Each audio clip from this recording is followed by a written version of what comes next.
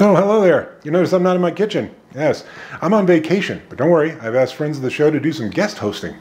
Now, our first guest host today needs no introduction, but I'm gonna do one anyway. Some know him as Coach McGuirk from Home Movies, others as Archer, whose final season starts on August 30th on FXX, some as Bob from Bob's Burgers, Sunday nights on Fox, and still others as the Jazz Daredevil, the genius behind Well, I Should Have and the soundtrack collection, and the man who created the Jazz Daredevil canned whiskey highball, available at jazzdaredevil.com or select liquor stores. And for the record, he didn't ask me to say any of that. Hello, welcome to Sandwiches of History. I'm Jon Benjamin, filling in for Barry, who is on vacation. I mean, I'm sure he is really on vacation, but honestly, sometimes you never really know someone, who they are, what they do in their private life. Anyway, today from Uses and Preparations of Maine Sardines, America's All-Around Seafood Cookbook, we are going to be making the Maine Rarebit Sandwich. It's gonna get pretty Maine. Okay, first we're gonna toast some bread. I don't have white, I have wheat, which I know is a mistake, but this will probably be the first mistake out of many. Then melt 2 tablespoons of butter into a saucepan. This is the start of the rarebit sauce. Once the butter is melted, it says remove it from the heat. Then add 2 tablespoons of flour, half a teaspoon of dry mustard, and then gradually stir in a cup of milk. Oh dear, it's not so gradual. Oh Lord, pretty gradual. Started off fast, but then got gradual. I think that's good. Okay, it doesn't say put back on the heat, but I'm guessing to put it back on the heat and thicken the sauce here. So I'm doing that now. This is my best guess. Okay, thickening it. Totally thickening it.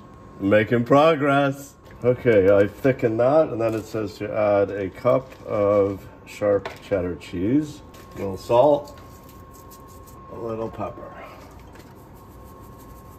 and half a teaspoon of Worcestershire sauce.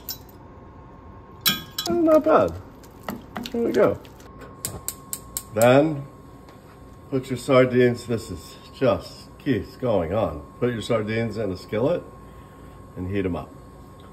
I used sardines from the Azores, not Maine, even though this is the Maine Rarebit Sandwich, because my sister went to the Azores. Okay, then take your sardines from the skillet, arrange them on the toast, and then it says dump your cheese sauce right over that.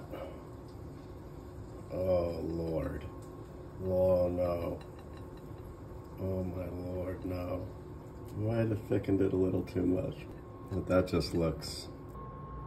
Alright, let's give this Maine via the Azores Rarebit Sandwich a good talking to.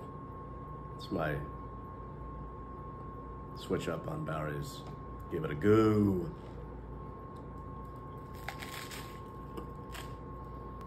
You know, it's a lot milder than I thought it was going to be.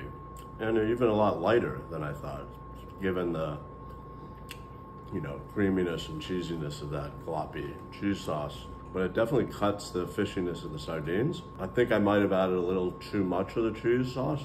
There's that faint taste of sardines in the background, but a lot of grilled, or not grilled cheese, but cheese, a lot of cheese forward.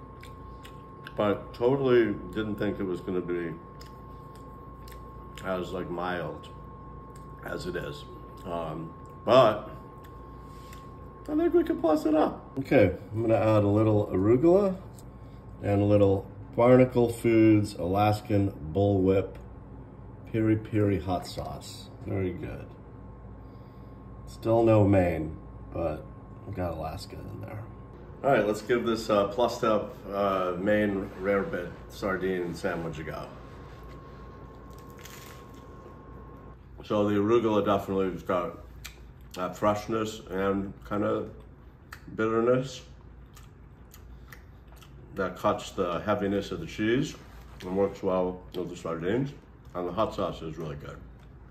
So I've never obviously tried this before, but my plus up worked. Okay, so the Maine via the Azores and Alaska Rarebit Sandwich was surprisingly good. I did not think it was going to be good. I think anything, I mean, sardines are a big ask for a lot of people anyway, and then to just dump a bunch of cheese on top, you know, I was thinking this is not going to be good, but surprisingly good. Would I do this again? This show? No. Would I make that sandwich again? Probably not.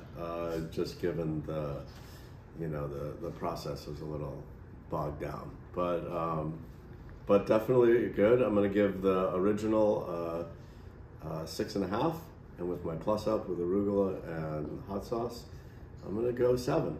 So solid 7. So Barry, thank you for having me. All of you, thank you for watching, and I will probably not see you tomorrow because I'm not gonna do this tomorrow.